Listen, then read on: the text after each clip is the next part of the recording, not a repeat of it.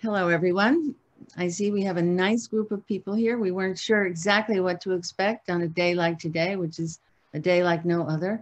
But here you are, and here we are. And we're so delighted to have a gentleman whom I suspect many of you know, who I actually haven't seen too often over the years, but whom I met probably around the late 1980s or thereabouts, Scott, because our kids were very young, maybe 3 or 4 or 5, and we're going to school together at the waterfront school in Sag Harbor. Right, so that's 30 years ago. Oh my goodness! So we've had a long friendship here over the years, and here we are. We've sort of been on opposite ends of the East End for a while, but as many of you know, Scott Chaskey is a poet, a farmer, and an educator. And for 30 years, he cultivated garlic, greens, potatoes, and 60 other crops for the Peconic Land Trust at Quail Hill Farm in Amagansett, New York, which was one of the original CSAs in the country. A pioneer of the community-supported agriculture movement, he is past president of the Northeast Organic Farming Association of New York and was honored as Farmer of the Year in 2013. He was a founding board member for both the Center for Whole Communities in Vermont and Sylvester Manor Educational Farm in Shelter Island. Viking published This Common Ground, which was a memoir in 2005.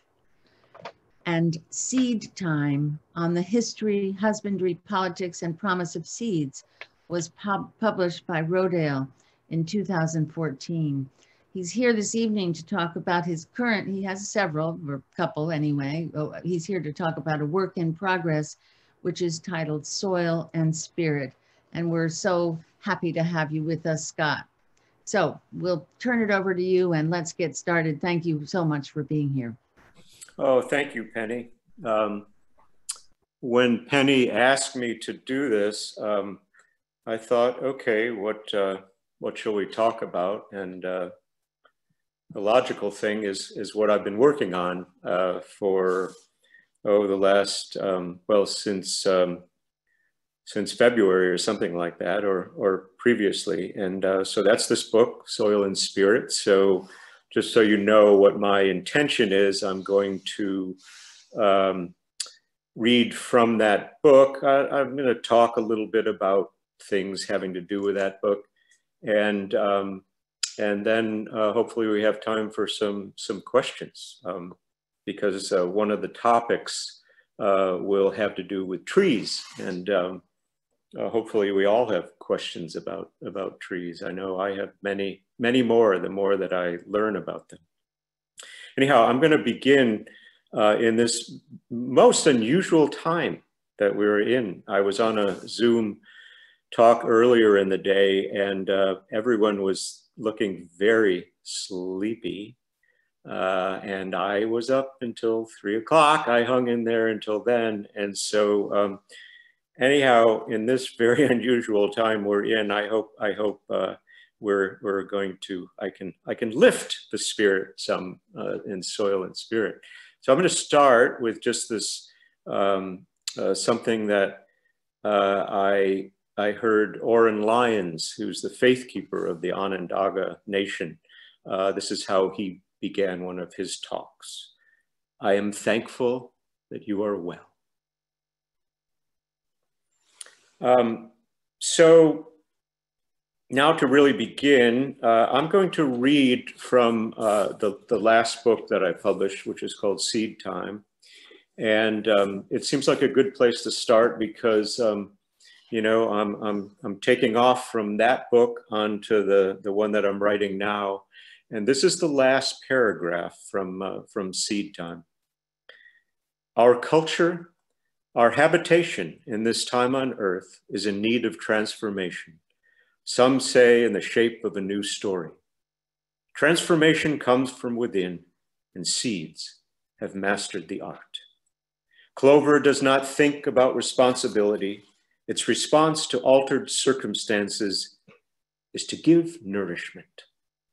I have sown the seeds of clover and seen it come to flower in the fields, and I have tasted the harvest of nutritious food the following season. May we continue to cultivate our fields with the imperishable mystery in mind, and to playfully, carefully follow these seeds and to nurture them where they desire to go. So that's the last paragraph of Seed Time. And now I'm on to the next thing. I don't know. Hopefully there's someone out there. I know my brother-in-law, who couldn't be on this tonight, recognized the Tongues and Trees books and the Running Brooks. But he and I have very similar literary tastes. But I'm going to read from that just because this is a passage. I chose this sort of arcane title because this one passage spoken by the Duke in As You Like It, Shakespeare's play, has sort of been with me. Strangely, it keeps reoccurring in my life. So I'm going to read from this. Now, my co-mates and brothers in exile, hath not old custom made this life more sweet than that of painted pomp? Are not these woods more free from peril than the envious court? Here feel we not the penalty of Adam, the season's difference as the icy fang and churlish chiding of the winter's wind, which when it bites and blows upon my body, even till I shrink with cold, I smile and say, this is no flattery. These are counselors that feelingly persuade me what I am. Sweet are the uses of adversity, which like the toad, ugly and venomous, wears yet a precious jewel in his head. And this, our life, exempt from public haunt, finds tongues and trees, books in the running brooks, sermons and stones, and good in everything. Well, those last few words are something we need right now, and good in everything. So that maybe one reason that's resonated in my life for so long is that when I lived in Oxford, England, I lived in England for 10 years. I just was taking a little walk down the country lane, and a local farmer came out, and we got talking, and you know, he learned I like to read and write, and he recited this to me. And he said, sweet are the uses of adversity, which like the toad, ugly and venomous, wears yet a precious jewel in his head. And then he stamped his foot and he said, imagine the man thinking of a toad at that moment. Anyhow, that moment, that moment has stayed with me for 40 years or something like that. So Tongues and Trees, books in the running brooks. So the last book, Seed Time, was obviously very specifically about seeds, about a very particular thing. And it examined as much as I could handle in that frame of a book about the subject of seeds. This is really quite different. What I've been working on now is really, it's really meant to somehow import something about what an environmentalist I know has called bioliteracy. And it's sort of a big word, but we all know what it is, and we all know that it's something that we need right now. And maybe the best way into it is just to tell stories. So that's what I'm doing in this book. I'm telling some stories from travels. So I'm going to read now from that book. And then one of the things, so when I started this, it actually started with a sort of a meditation on a particular tree, on a beech tree that I have lived with for 30 years or something like that. So those who don't know me on this Zoom event, I've just graduated, as my wife Megan says, at the end of last year, from 30 years of farming at Quail Hill Farm for the Peconic Land Trust. And the farm shop, which I spent 30 years in, has an extraordinary tree, a beech tree, because this is in the beech forest in Amagansett, fairly rare in Long Island, these beech forests, some on the North Shore, the middle of the island, and probably the greatest example of it is right there in Amagansett. And there's this great tree which now hugs the building that I spent these 30 years in.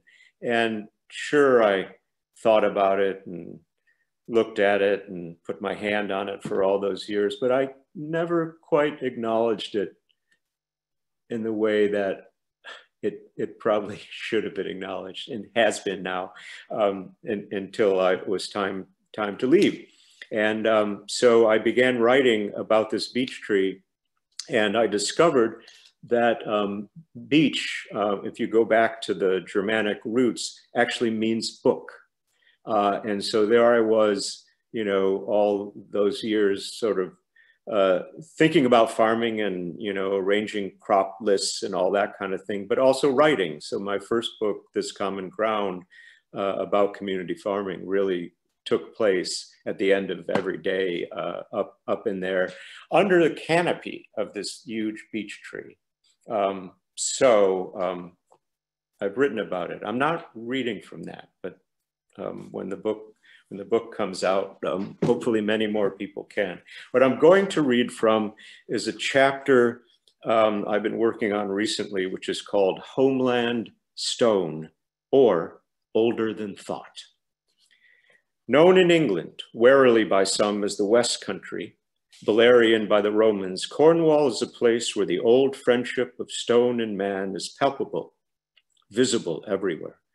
The most visible stone, sometimes labeled as Cyclopean, is granite, and much of the rugged coastline is defined by outcroppings of it and by the caves carved into it by the surging sea.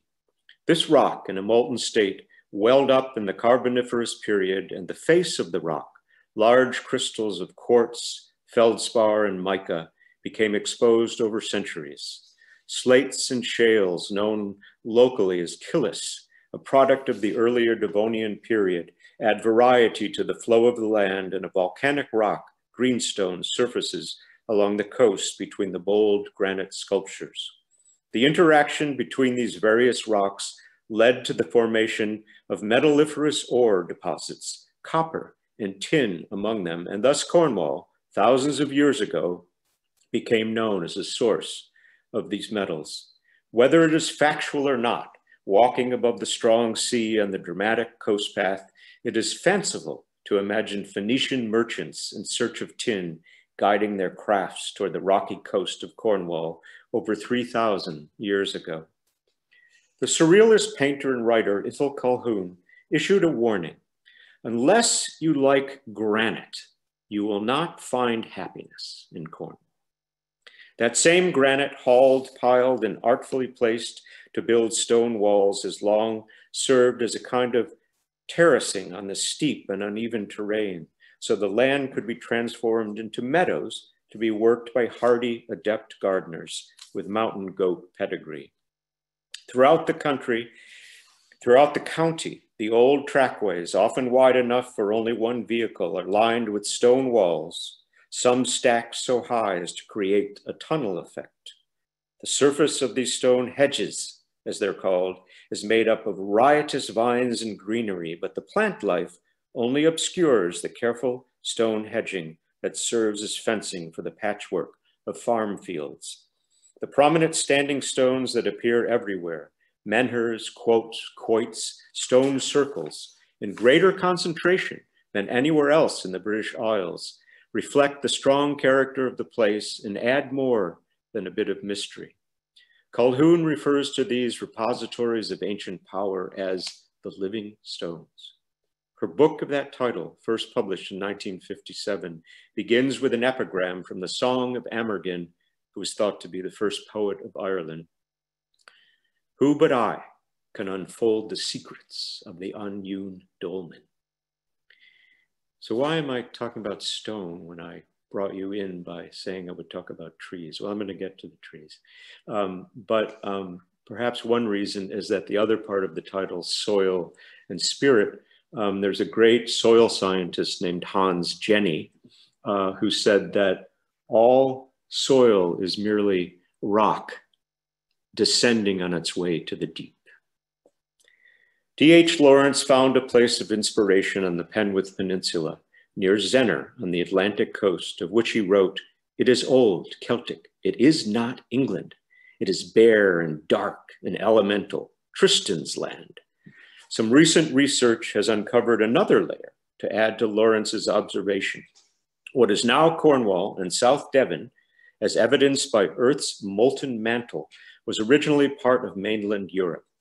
In a study published in the journal Nature Communications, a group of geologists from Plymouth University, located on the county border of Cornwall and Devon, conducted chemical tests on surface magma that welled up from 100 kilometers deep.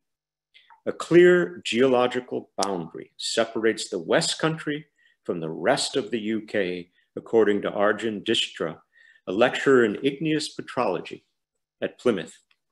Present-day Britain was formed from 3 separate landmasses more than 300 million years ago.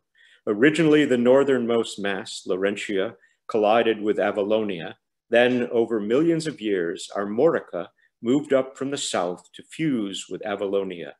The new theory suggests that this second collision, or a series of them, occurred not beneath the English Channel, but further north, providing the geological foundation of what is now Cornwall. The Plymouth geologists propose this region of the Grand Isle of Britain, located south of Camelford and the estuary, was once part of mainland Europe. A geological, historical joke in an area obsessed with Brexit? The roots of these rocks are French to the minutest detail. Stone is visible everywhere in the West Country. Trees are not. Though multiple species and some sturdy and noble individuals grow and even flourish in the milder temperatures of Cornwall, especially in the east and southeast, on estates and in protected woodlands, the county can only claim an overall woodland cover of 5%. This is a meager amount, most noticeable in the West, compared with the overall UK woodland cover of nearly 12%, while the figure is much higher in France, in Germany, 30%, and in Italy. As discovered through preserved pollen, it is known that most of the UK was wooded at the end of the last ice age. By the time of the Iron Age, almost all of that cover was gone. Mankind's mischief, which disturbs nature's order, in the words of Alexander von Humboldt, is primarily responsible for deforestation, and in Cornwall, man's mischief was significant. Centuries later, what timber remained was used for house building and shipbuilding. Over the years, massive amounts of wood stoked the fires, part of the smelting process for the production of tin. Historically, in Cornwall, as told to me by my friend Peter Perry, born and raised there, the prevailing attitude has always been, if it grows, cut it down and burn it.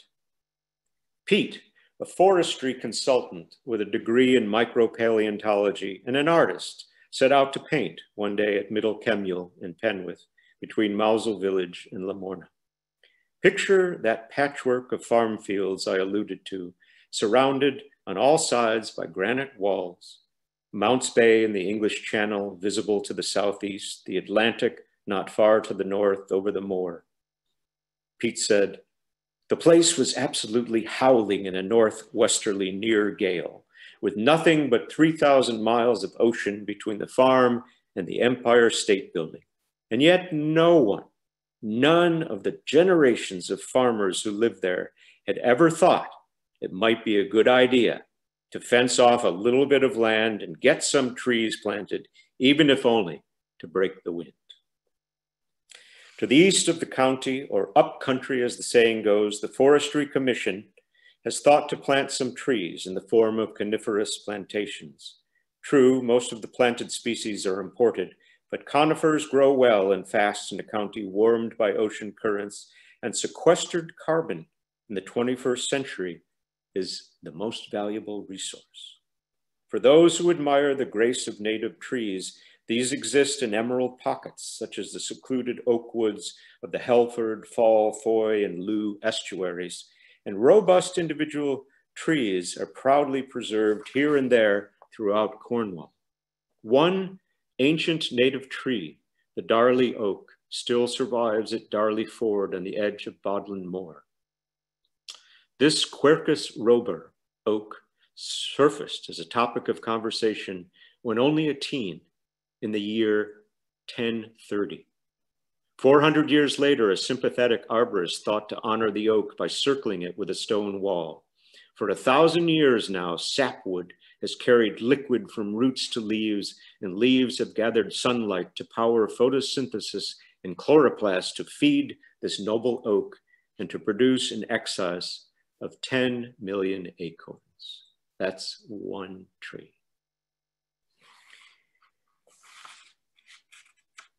Though forests are rare in Cornwall, the art of hedging is an honored tradition. And out of the top course of hedging stone, stunted trees sprout and lean at sharp angles, battered by the powerful, persistent winds. The way the whitethorn, among others, leans directed by the wind is a revealing signature of an exposed landscape. The most eccentric example of a Cornish forest is Lilliputian in character and classified as a temperate rainforest. And this is at a latitude of 50 degrees north. That's 8 degrees further north than we are here. 174 types of lichen. Lichen loves moisture, grow in the dizzard dwarf oak forest along the coast of North Cornwall. As you descend the sloping ground toward the sea, the oaks increasingly diminish in height until at the edge of this forest, you stand among 150-year-old trees that are less than 3 feet in height. Should you be searching for a bonsai forest, you will find it at Dizzard.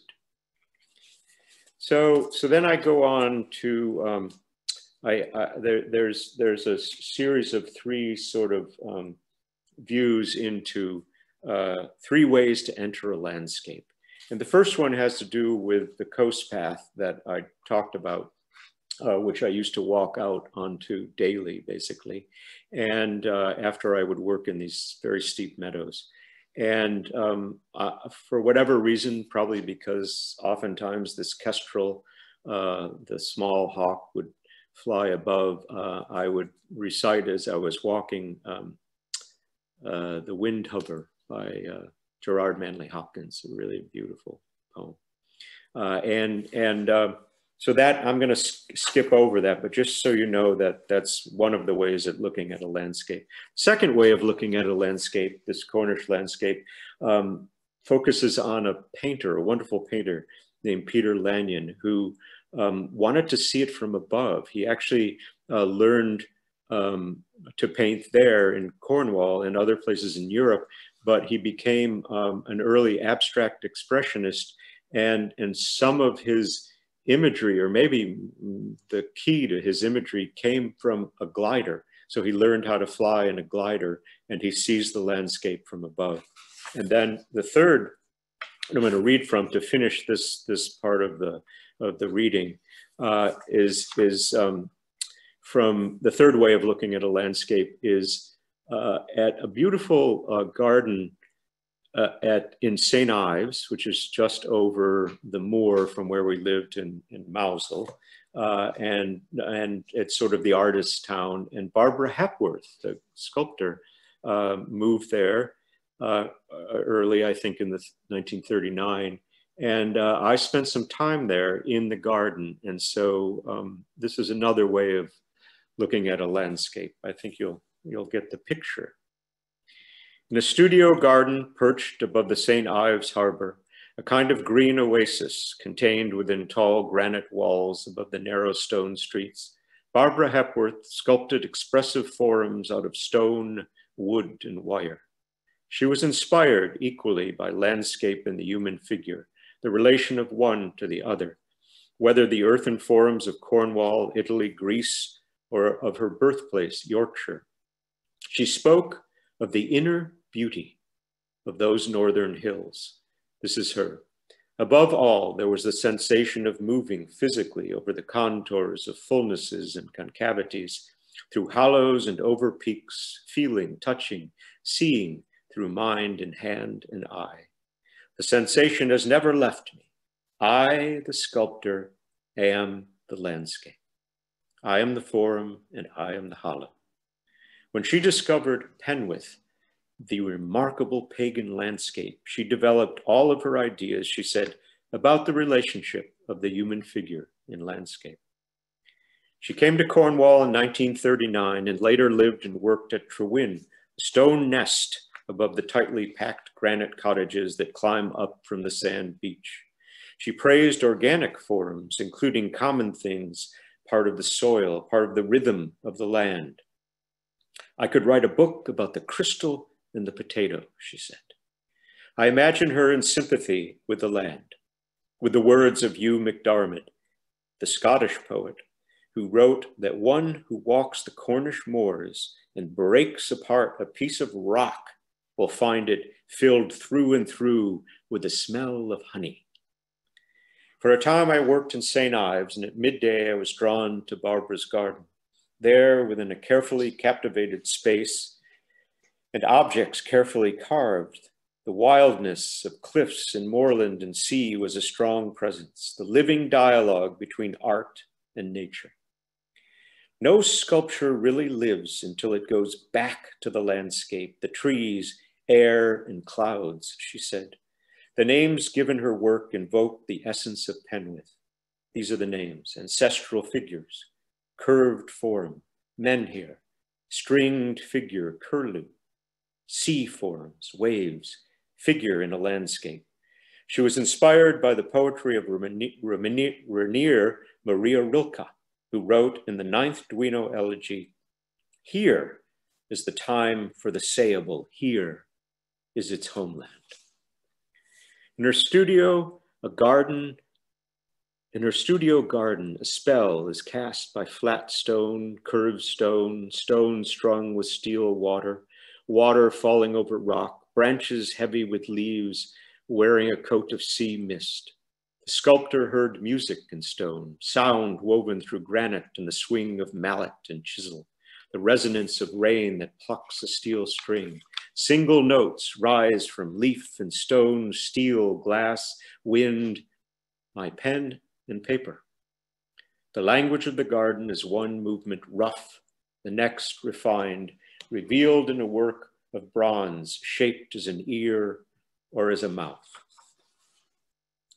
In his poem On a Raised Beach, Hugh MacDiarmid wrote, "The inward gates of a bird are always open.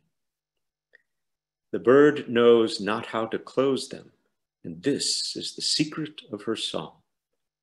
The poet looks at stone in his birthplace and says he knows little of it, but he knows the gates of stone are open too, always open, far longer open than any bird's can be.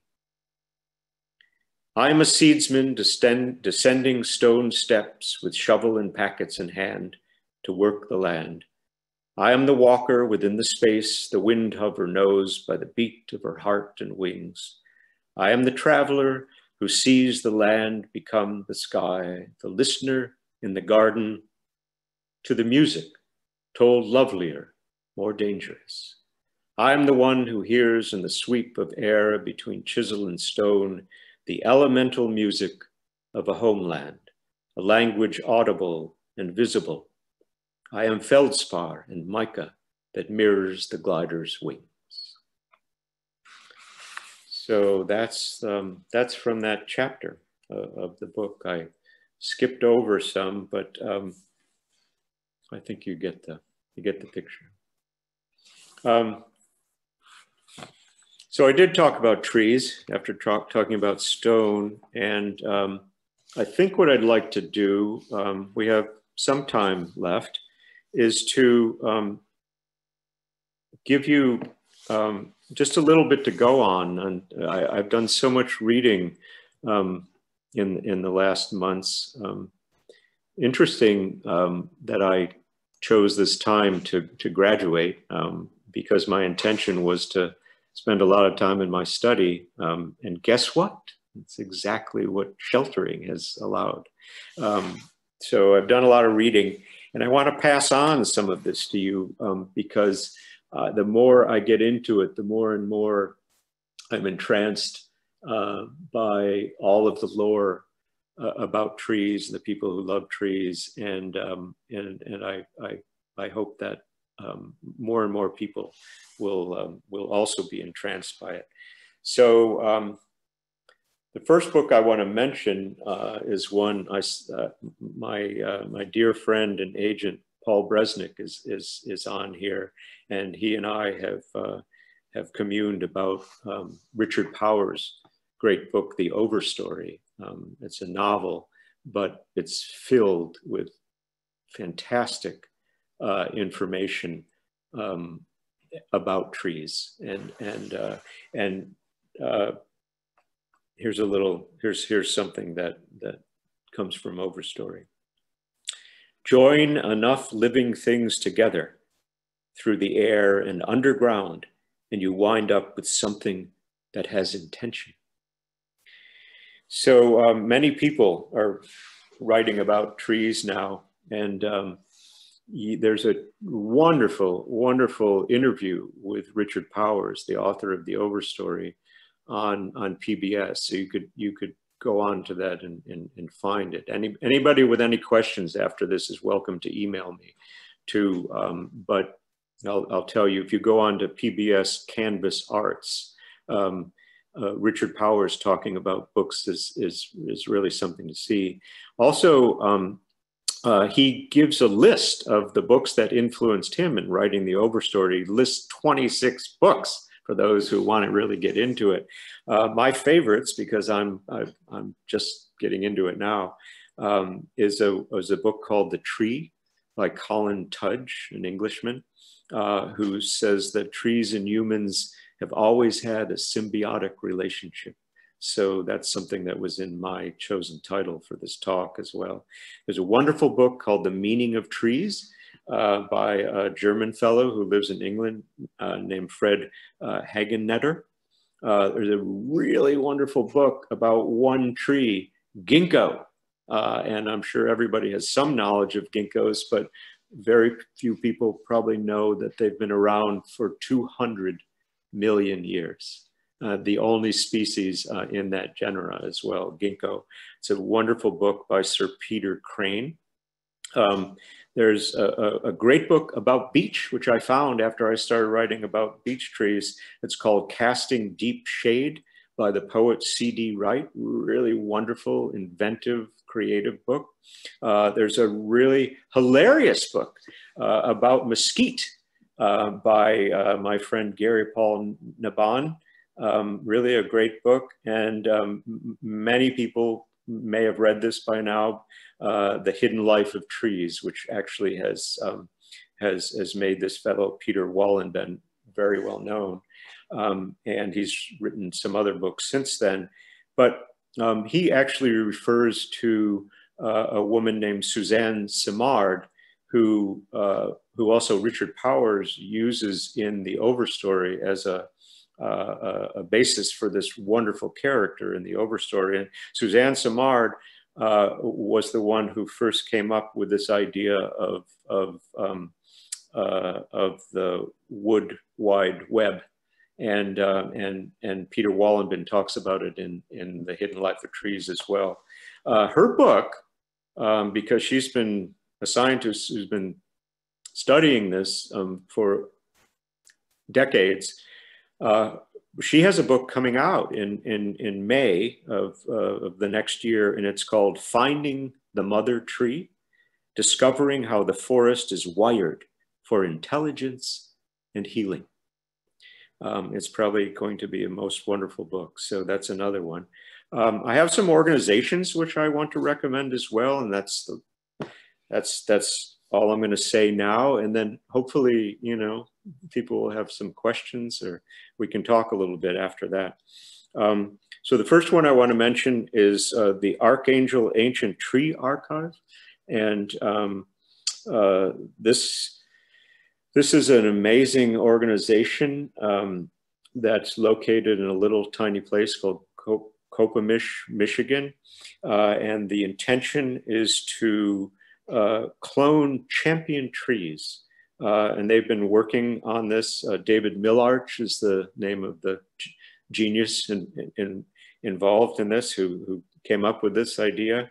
And they have, since 2008, they have propagated 300,000 trees cloned from champions. In other words, they've worked a lot with sequoia, and they have cloned some of the greatest, largest, longest living sequoias, which can live for, well, are still alive at 2,500 years old. So this is an amazing organization, the Archangel Ancient Tree Archive. I want to mention another one, which is called the Old Growth Forest Network. There's a woman named Jean Malouf who's written a number of books. The one she's best known for is called The Living Forest.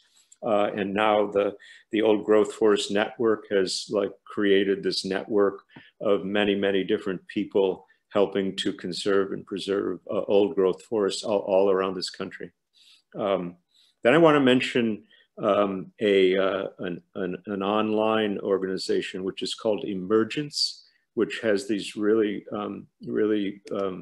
wonderful podcasts. And there's one by Richard Powers, as a matter of fact. So I would recommend you watching that one. There's another great one about W.S. Merwin, who created a sanctuary in Hawaii. He spent the whole second part of his long life on planting palm trees. And the piece on Merwin is called The Poet and the Palm Tree. So there we are. That's what I wanted to talk about now. Maybe I'll read one. No, I'll save that to the end. I'll read one poem at the very end. But now, if we could, Pat or Penny, open it up, or however you do this, so that people can ask some questions, or we can talk. Pat, can people unmute themselves, or can you unmute them? People are allowed to unmute themselves, and I just ask that if you're not asking a question, just remain muted so we don't pick up any background noise. Yeah. And if anyone would like to ask a question, please feel free, raise your hand, or you can ask a question via chat, and we're happy to read it to Scott and have him answer it. I don't really have a question. Well, I guess I have a question. I don't know. Are any of these books, Scott, about the way that trees are thought to be able to kind of communicate with each other? Yeah. Actually? Yeah. That's what. That's the big subject right now, and I think we're going to get the fullest report on it from Suzanne Simard, whose book is coming out in May. However, Wallenben's book discusses that, and that's the what's it called? So many of these books.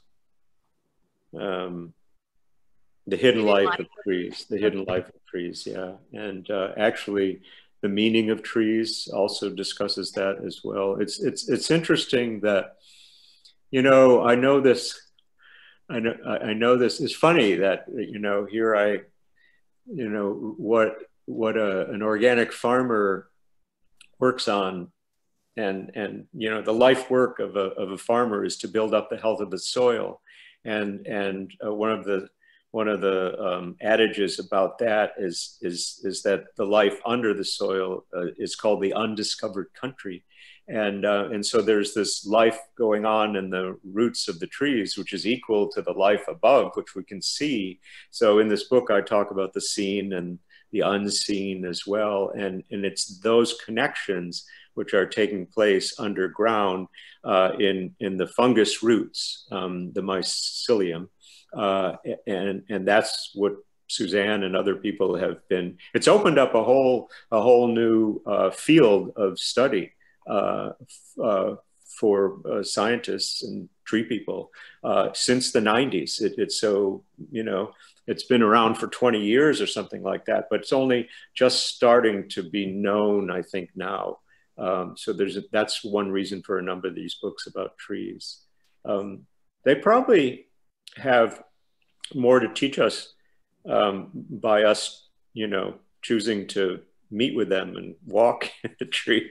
So while I'm recommending books and everything, I think the thing I should have recommended first was to just go out and walk wherever you can among trees, right? I mean, that seems like such a revolutionary concept to us. I mean, we don't think about communication between trees, or at least I never had until I read about this. Yeah, yeah. Well, it's true. Really? They communicate underground and over. Yeah. Through the air. Yeah, Megan is saying that they communicate, you know, in multiple ways, not only underground, but also, you know, in the air as well. So from one tree to another, and yeah, it's a phenomenal thing to see, to learn. Scott, your book, it's not only about trees, right? It's not only about trees. Thank you, Paul. Yeah.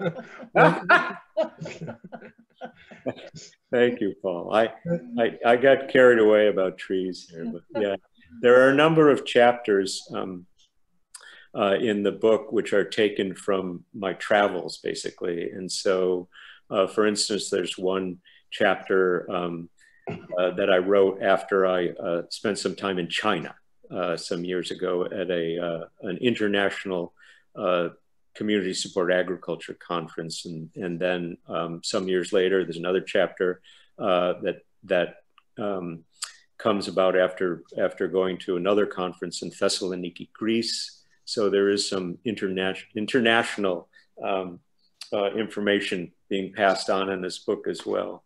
And there's another chapter which has to do with some time that we spent in New Mexico, and it has to do with a wonderful plant, amaranth, and meeting some people and taking part in a ceremony having to do with amaranth. So there's lots of, yeah, there's a bunch of other things going on. The trees keep sort of wanting to get in there.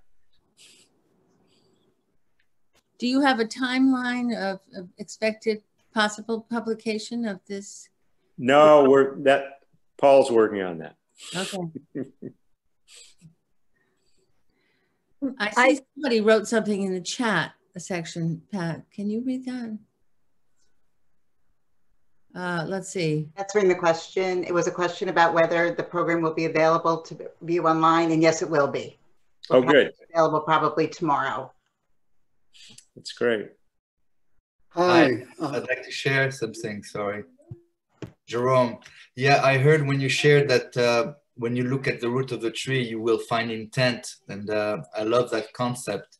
I see trees as sculptures of intent, kind of laid out in the world to inspire us. You know, they're kind of like posing with gravity, and the way they pose have all the language we have in dance and expression exists in the tree, especially in the fall. After the foliage is gone, you see the skeleton left behind, and you can see the ballet dancer expressing itself in all its ways, and it's beautiful to see the world like this. And you were talking about dwarf forest. I think that the treks we have in Amagansett and Montauk give access to extraordinary, beautiful, almost like dwarf-like forests as well, which are really beautiful and filled with extraordinary lichens. Yeah. Well, thank you for that. Yeah, that's wonderful. Yeah, no, I mean, oh boy, you know, I chose to read from, you know, taking us all to Cornwall, but of course I could have taken us on a walk in Amagansett as well, and part of the book will do that as well. And this is such a rich and beautiful and dense and diverse place that we live in here. So thank you for bringing that up. Scott, I wonder what in your earlier life led you to be the kind of farmer and poet that you are. Oh gosh, that's a wonderful question. My sister Jane is on here, and she's known me longer than anybody else. Maybe she has a good. I mean, I grew up in the suburbs, so well, I'll tell you, I'm working on a chapter now where I grew up in the '60s, and you know, there was this back to the land movement that, you know, was made popular by Helen Scott Nearing, well, starting in the 1930s or something like that. And they actually wound up in Maine, and the Good Life Center is located in Maine now, on the coast of Maine. I found my way to the coast of Maine, and a world opened up, actually. A world of trees and water. We lived right on the Saco River, and I was helping some friends redo an old farmhouse. And, you know, maybe, I don't know how that happens, or how one is led to, you know, discover what is in there and what is part of one's life. That's part of the hidden, unseen nature of things that I don't have a good explanation for, but I found it there. And then we moved to England and lived on a coast, an extraordinary place that I just read about, the Penwith Peninsula. And I wound up working in these cliff meadows, and that led to just having to be involved with soil, with working with soil in some way, and then came back here, and again, this thing called community supported agriculture was just beginning. No one had ever heard of it, and that gave a way to work with soil and with plants, and to be out in the open, and to also discover something and learn from what building community was about. So, oh boy, I don't think I've answered the question. I think you have. Okay, thank you. Let's see, do we have more questions here, Pat? Someone commented that Shadmore and Montauk like the English Moors. Oh, you know, there's probably some truth in that, and you could probably locate Moors vary. You know, they're not every Moor is the same as another Moor, and so the ones that I was talking about in Cornwall are really quite different. But my guess is, yeah, if you went further up country, as they say, you probably would find something that was quite similar to that.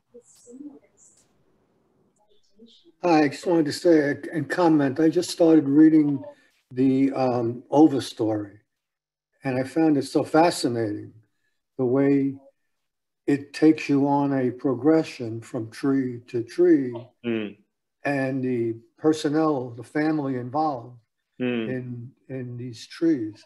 I thought it was a remarkable way of presenting that. Yeah, thank you for saying that. It's an extraordinary book. He's a brilliant writer, and I like what, you know, someone said about it, that the trees are first in that book, and that's what he says too, actually. And you know, it is an interesting thing when he talks. That's why I encourage you to go to this PBS thing and listen to him. Is that he actually left his teaching job at Stanford, and he moved to old growth forest in North Carolina, and that's where he lives now, because he was so influenced by what he learned about trees that he actually changed his life and moved and lives in an old growth forest now. Thank you. I just wanted to comment that, and thank you. You know, I woke up this morning with a sense of dread, because I didn't watch anything last night because I chickened out. So you know, I don't want to change the subject, but in contrast, the beauty of your words and the consideration of trees and nature. It was very healing, and I think in the future days a really good counterpoint to the other kinds of noises that invade our ambience. So thanks a lot. Oh, thank you. Yeah, I hope so. Yeah, thank you. Yeah. Yeah, interesting. I don't think when Penny asked me to do this, we had it wasn't on our mind at all what the election day. It just was arranging for this day. So thank you. And I woke up thinking, oh, why did I ever think that we should do this today? And now I am also very grateful, Scott, that this couldn't have been a more wonderful sort of respite. And, you know, we are very lucky that you have been a human being so open to nature and so able to express your love of the natural world in the ways that you have. So, you know, I'm sure we're all very grateful that we came here tonight. At least I am, and I hope others are too. Thank you, Penny. Yeah. Before we say the final thank you and have your poem, I do also want to mention, speaking because the subject of the election came up, that I do want to mention that next Tuesday, some of you are, I'm sure, interested in the state of our nation. And we have a program next Tuesday at 5 with a professor, Julian Zeliger, who wrote a book called Burning Down the House, Newt Gingrich, The Fall of a Speaker, and the Rise of the Republican Party. I had to announce that. It's actually the last program that I will be at for the library. So anyway, forgive me for doing that, but I'm hoping that some of you may want to come. So now we'll get back into your poem. You will read for us before we end. Would you, Scott? Yeah, I'll read one poem. And this is a poem that I wrote. I've been working on a chapter about that time. I never imagined that I would write about it in the way that I'm doing now, but it's fitting into this book. And this is something that I wrote in my late 20s, living in southern Maine along the Saco River. He slows at the oak tier yards to the river. Near a beach waves leaf left of winter's chafe. Sand bed pocket stone constant of flood led into thicket. Silken marks the young leaf. Dry weeds crest in her hair, though he sees wet roots on her bed. He picks the pulp of apple root, sweats in sun, brushes shad, broods for lack of oar, shade and flood, sun for her bed. Turn the root pulp red.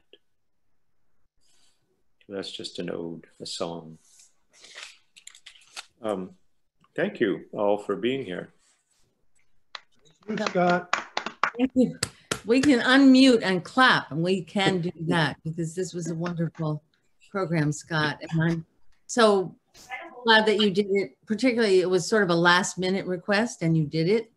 And we're so glad you did, and we're very happy to have so many of you here. And we do have a nice comment from Marianne at Canios. Praise the nature writers and Scott for broadening the context of creation we live in, awaking our spirits. Oh, thank you, Marianne. And I'm assuming, Scott. Thank you. That your books are available at Canios, are they? They should be. Yes, of course.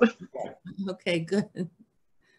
But all praise to Scott. It was a lovely transformative evening. I had to duck out for a little bit of time, but thanks for your wonderful words. I think we can all echo that, Marianne. Thank you. So we'll call it a day here. And Scott, we hope we'll keep track of you, and you must let us know when that book is out in the world. Okay. And so we'll do that. We're really happy. I wanted to make one last comment. I know you hinted at the primordial intelligence of the rock, and I don't know if you've ever been exposed to the sweat lodge ceremony of the Shinnecock Indian, but they do take the rocks from Montauk and they make them burn into the fire for the whole day, and then they sweat with them. thinking that they exchanged with them this primordial intelligence that they contain before language was formed, you know? Yeah. Yeah, I have. I have actually taken part in that. Thank you. Yeah, yeah, extraordinary.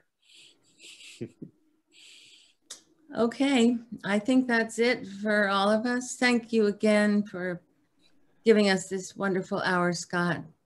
And thanks to all of you for being here with us. Yeah, thank you all. And thank you all for being good listeners. Trees are good listeners too.